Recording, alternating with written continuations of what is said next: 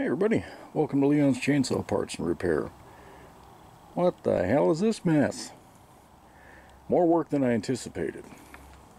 But that's okay. I'm going to do a mod on the travel trailer, actually an add-on. So by the time you account for my bike, my wife's bike, two kids' bikes, you're either going to put them in the bed of the pickup or on this fold-down back rack. But I like to put the generator, firewood, and the gray water tank, if I need it, is always there. So I don't want to fill that up. So what I bought was this bike rack system from a company in Canada, Arvika. It's not cheap, but the exchange rate helps. Basically, it's going to take that 4-rail rack. I know it doesn't look like it yet, but when I get it on there, it will. It's going to look like that, and it's going to mount it to the tongue above the propane tanks. And if I do this right, rumor has it I can get it high enough to still get the bottle cover off with the thing in place. So basically those posts need to go right behind the sway bar or the lift bar brackets. They'll go up. And do I still have one down here? Yes. So these swivel. And that'll get you so that you're not too close to the skin of the trailer, not too far. And by getting it up that high, I'm hoping I can avoid tight turn situations where a bike can smack the back of the truck. But Forest River, who makes the Salem Cruiselite and a ton of others that look just like this, they take some shortcuts. I mean, let's be real, they're not a luxury brand. So they do some things. They do some things like this. They mount this battery box way far forward. Just two chunks of angle iron welded to some square tubing and welded up. No big deal. Well, why the hell isn't it back there? Because when they put it up here and give you these ridiculously long bolts, you can't fit two batteries there. Now I could put two small batteries up here, but of course when they sold it to me with that one, what is it, a group 24 or 27, I don't remember, they said, oh, that's as good as two small. Well, bullshit. Any of you guys that have dry camped know that it's not that. It's not as good. So naturally, where I need to mount those posts for that bike rack is right here. Well, I'm not going to mount over the top of that. I was pissed about this anyway. This is the motivation to make it right. So what I'm going to do is I'm going to cut those welds. Just scrap this. There's nothing there that can be reused. Maybe I could use a chunk of the angle iron, but in reality I've got enough in that stick. I'm going to be able to do it over. I'll reuse the square tubing most likely and just shift it back. And I've got a piece of expanded metal sitting up there against the garage that'll put an actual tray in it, so that if I want to put like the lift bar bracket, you know, tool in there and leave it, it'll be fine. So anyway, if you've been looking at one of those bike systems and you're wondering if it'll fit your Cruiselite or other Forest River product right out of the box, if it's set up like mine, the answer is no. But I'm going to document this along the way, and for starters I need to cut that old battery box out of there.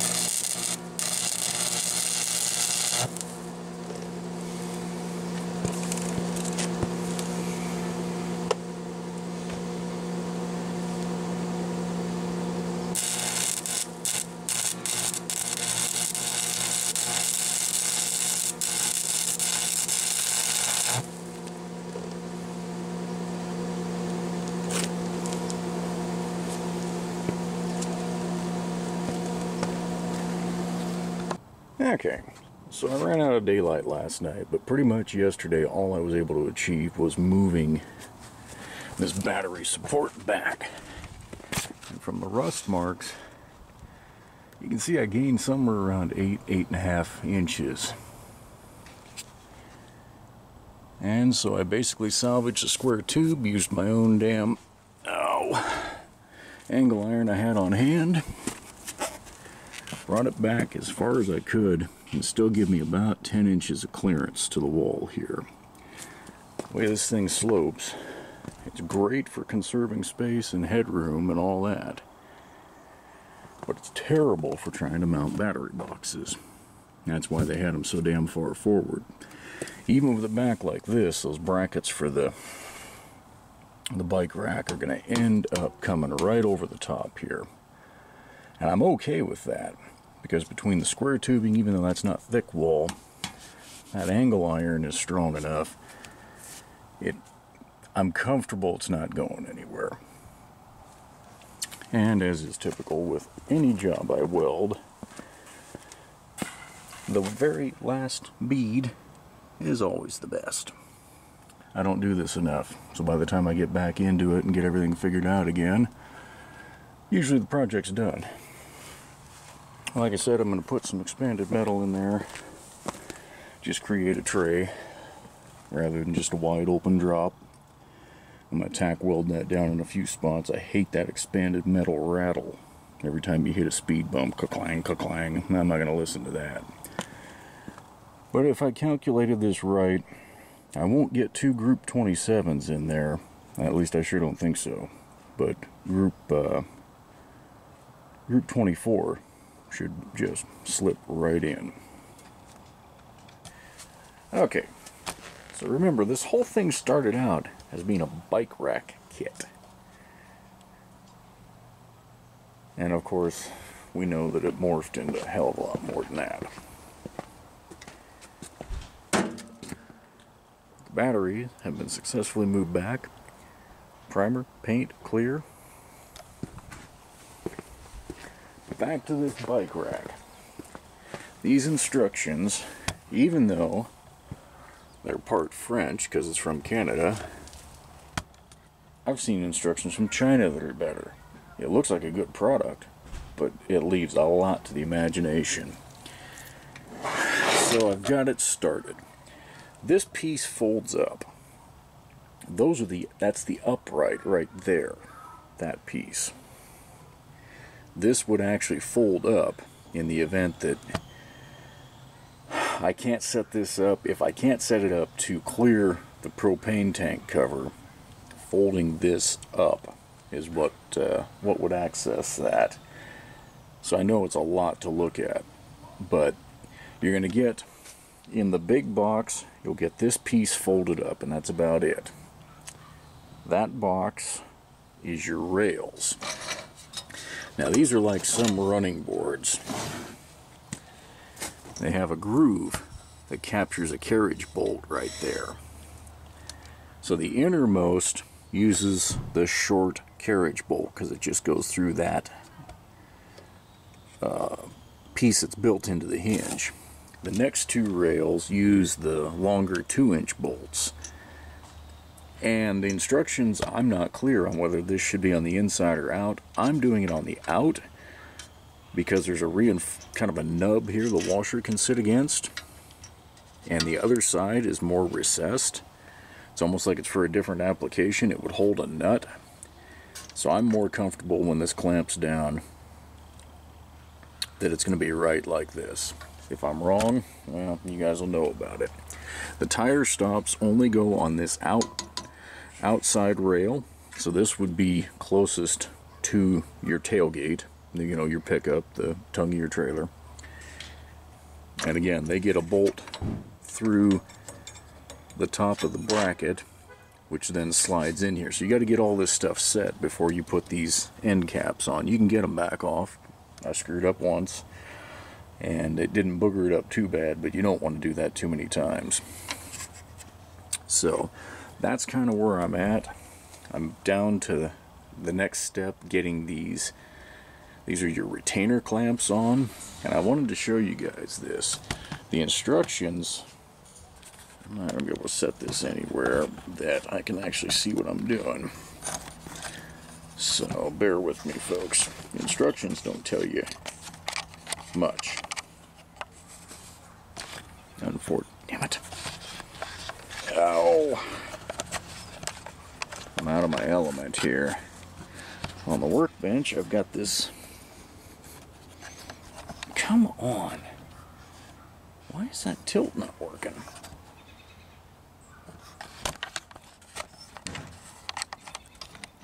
What the? Oh, I've got the camera on the tripod backwards. Duh. Maybe I can put on a bike rack, but I can't assemble the camera properly. There we go. When all else fails, figure out why you're a DA. Okay. So these things, the instruction says,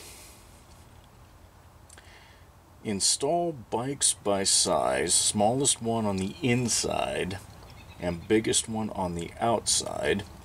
Install bikes facing opposite direction, blah, blah, blah. Well, how in the hell, for installation, unscrew the handle and remove the rod, place the half moon on the horizontal part of the arch or on the vertical part if it is not possible. What the hell does that mean? I mean, seriously. There's a picture of allegedly what it's going to look like, which gives me an idea of what we need to do, but this is how it's going to come out of the package. Now, this is the outer one, the longest, that has the built-in lock, which that feature's kind of cool. Hopefully I had that in a frame. It's hard to do this, and anyway, that's how it comes. And you can see there's a nut Loctited on there. How the hell are you supposed to get that half moon on there? Well, they were literally telling you. Unfortunately, you got to unscrew this rod all the way and get it out of the half moon, put it on, and then put this back on. So you'll have your knob, a wear washer, there's a spring in here,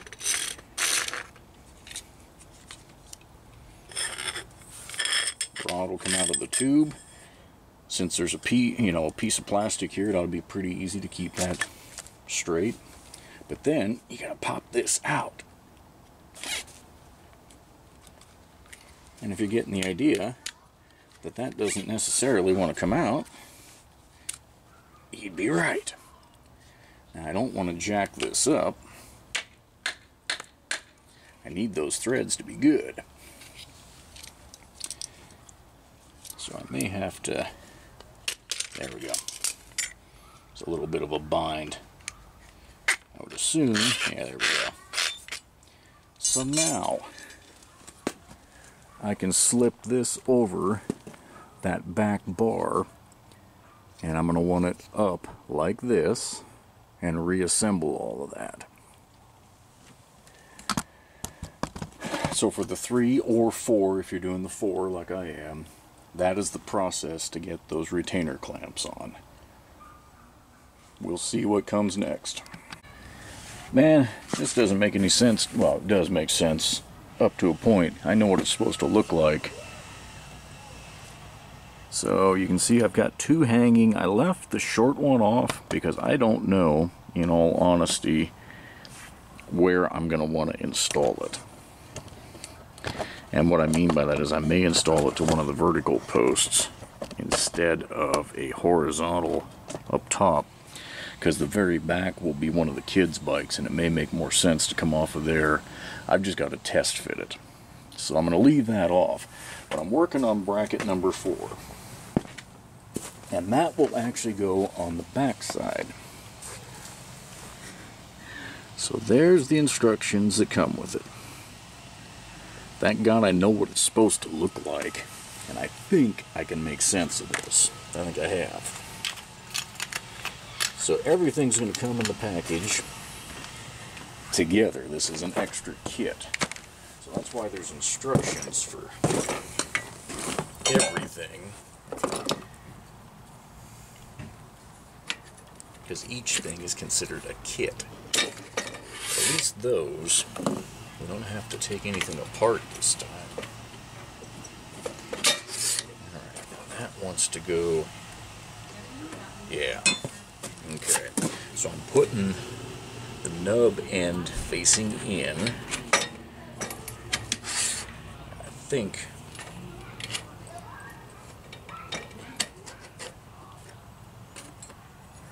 think that's what I want. Well, was it? Again, the instructions are extraordinarily unclear. God.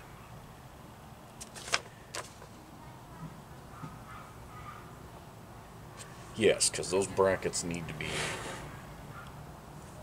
bolted from the outside, according to the instructions.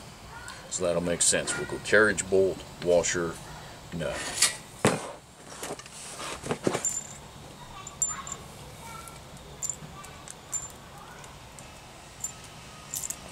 And it also looks like there's some caps included here.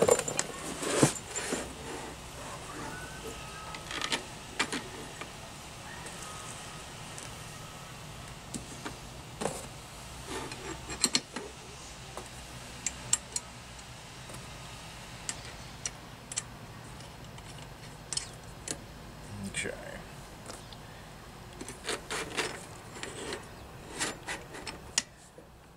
I don't know how many people that watch this video will ever buy one of these racks.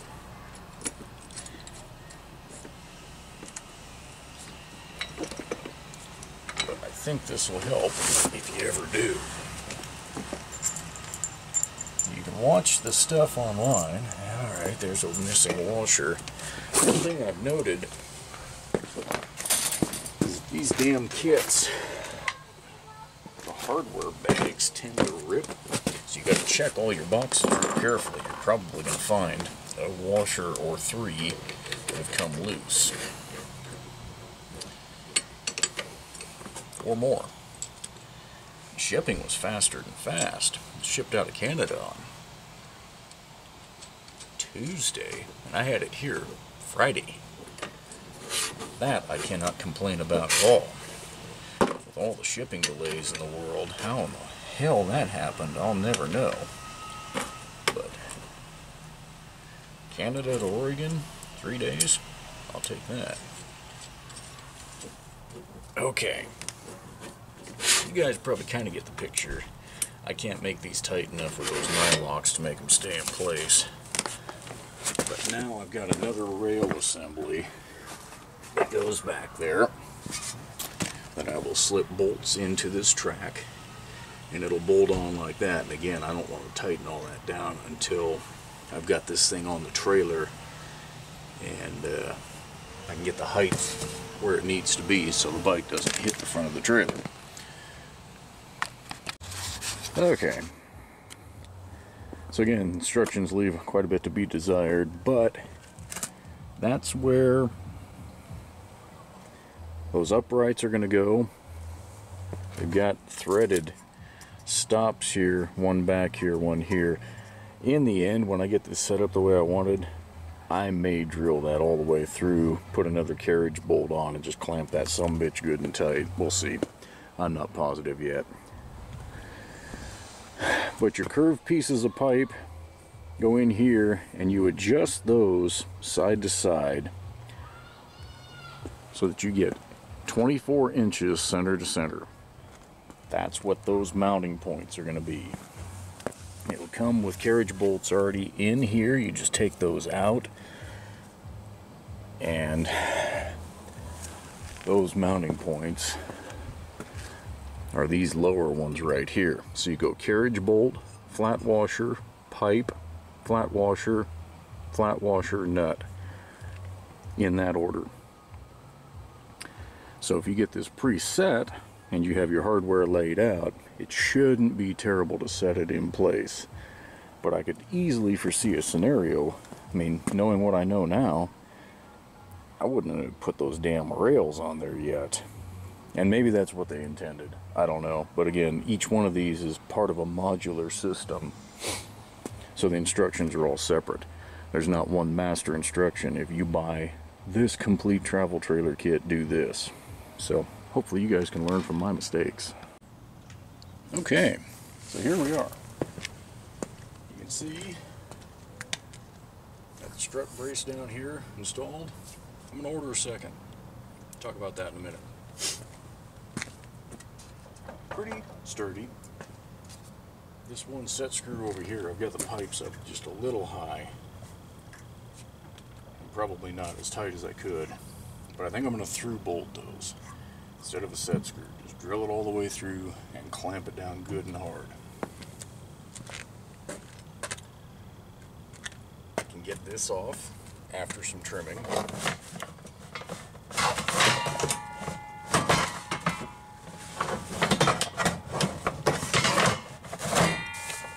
Okay, a lot of trimming.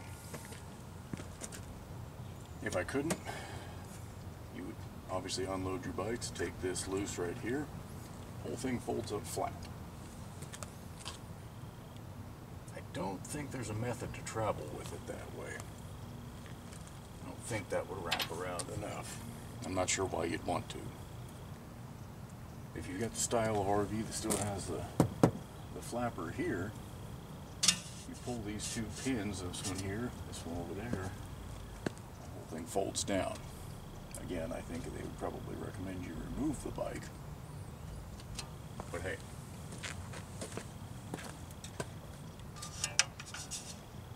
Oh, and I've got my one pin a little bit jammed up here.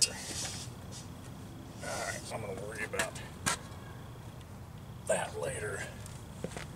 That was a dumb mistake. But overall, I am very happy with this. And I will tell you, if you have a Forest River trailer that has the sloping front like this with a fairly short tongue, you will make modifications. In all likelihood, your lift bar brackets will be in the wrong spot, and you'll have to move them forward a little bit. Your battery box will be in the wrong spot, and even with as much as I moved that one, it's still, I would have loved to have gone another 2-3 inches, but what are you going to do? They recommend one of those if you're doing the 3 or 4 bike model. I'm going to get a second. I've seen that done. The other video I could find out there, he had just come off of here.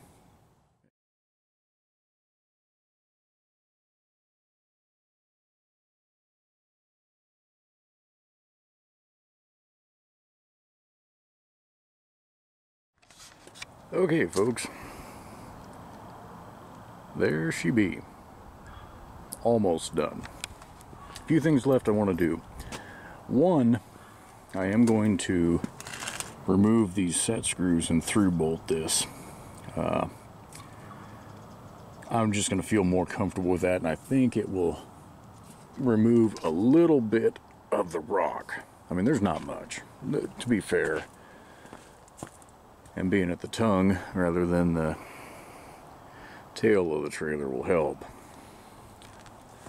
Now, if you order the 7004 package, the 4-bike kit like this one, they tell you that the tongue brace is mandatory.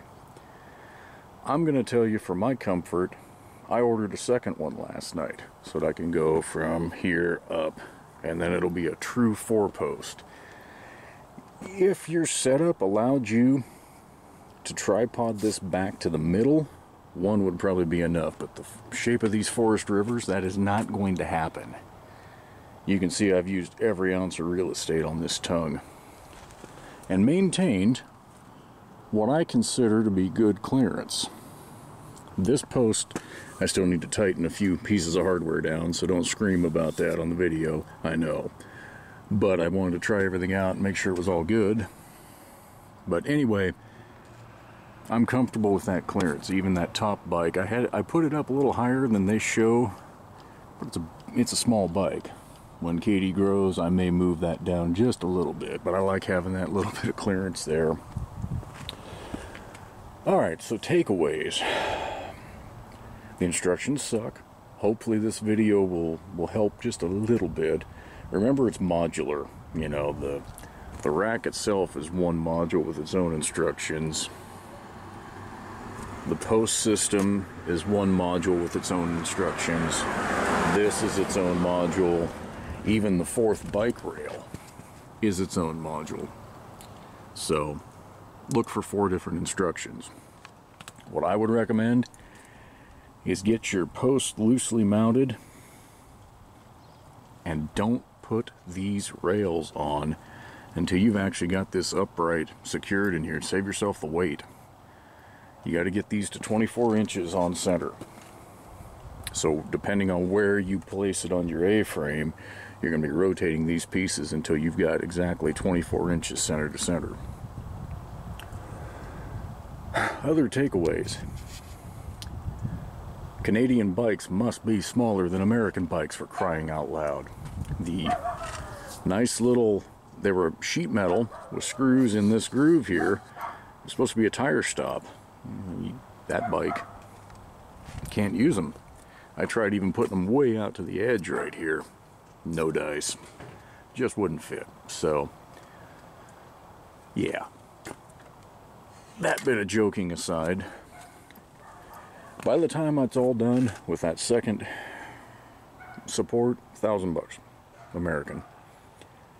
Is it worth it? For me, yeah. This is heavy gauge metal. This isn't some lightweight horse crap like you'd find on a pop-up tent. Thick flanges, extremely thick wall pipe. And this isn't some lightweight trash. This is heavy gauge metal. These rails are nice formed aluminum. The hardware, in most cases, now I may have installed them in the wrong spots. Now they're on the bike racks up there. Most of the hardware comes with black acorn nut covers. And if you wanted to, you know, do the rest of these, you could. This isn't in threat of hitting anything, but you can see some of them back there. So anyway, yes, it is worth it. That's the company. You can also buy it through, was it racksforcars.com. Just heavy duty metal everywhere, and I don't have to engineer it. If I had the time, material, and energy, yeah, I'm sure I could, and I could weld something up that'd be cool and probably wouldn't move at all. But I like the fact that if I get a new trailer someday, I can take this off. I haven't customized it other than when I drill these holes. That will be a customizing that will kind of dictate where it goes, but in reality, I could drill new holes. So, other thoughts? I haven't towed with it yet. We're going to be heading out in a couple weeks. As long as I don't have an incident where bikes are lost, and God, let's hope that isn't the case, I'm going to say it's a slam dunk win. So, propane tank cover is an issue. I trimmed mine. You can see that. At this height setting, I can get it out of there. I can get the bottles and refill them. If I'm out cruising somewhere, for whatever reason, I need a propane tank off and I don't have those bikes unloaded, I don't want that to be what holds me up. Alternative would be to get a vinyl cover. Maybe someday, with that one, you know, cracks, breaks, wears out, whatever. But for now, I'm totally happy with it. The other takeaway that I'm going to give you is this is a great time to clean up the tongue of your trailer. Now mine was only, it's an 18 model, but it was sold in mid-17. So it's got almost 4 years of weather on it. Well, the tongue did. You can see I went ahead and cleaned it up. Now yes, I made the cardinal mistake of not measuring my brackets ahead of time, so I got a little bare area on each side there, but yeah, it is what it is.